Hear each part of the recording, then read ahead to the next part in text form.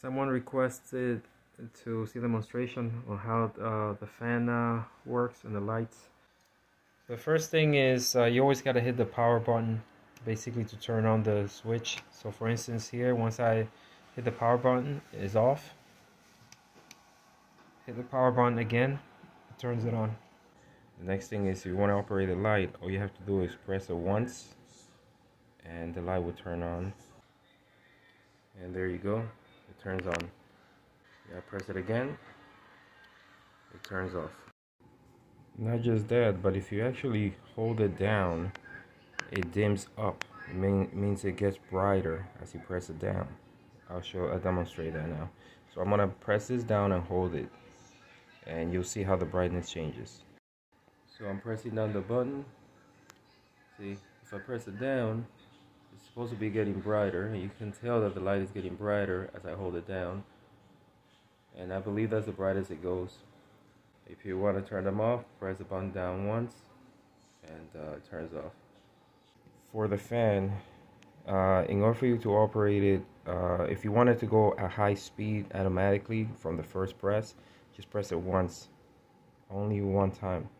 Now if you want to change the speeds, because it has like 6 speeds on it, what you do is you hold it down and it'll start beeping. The first beep means the first speed, second beep, second speed, and so on, but you're just going to hold it down until you get to the right speed.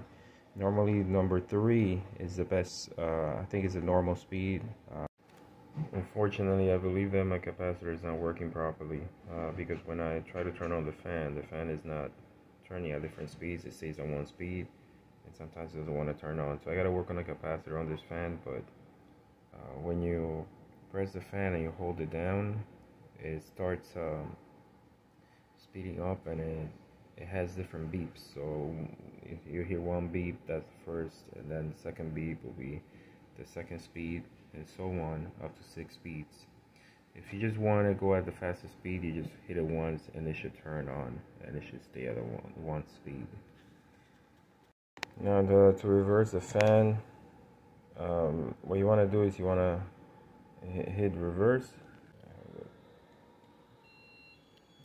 You press the reverse button, it automatically reverses your fan, and you hear the alert tone. Now you hit the fan button, and this depends on the speed that you want. So if you want a high speed, you just press it once, and the fan reverses. That's the highest speed on the fan. In order to change the speeds on the reverse version, again you hold down the fan button, and you'll hear alert tones letting you know what speed you're going to be on. And that's basically how you operate the fan. I hope this was helpful.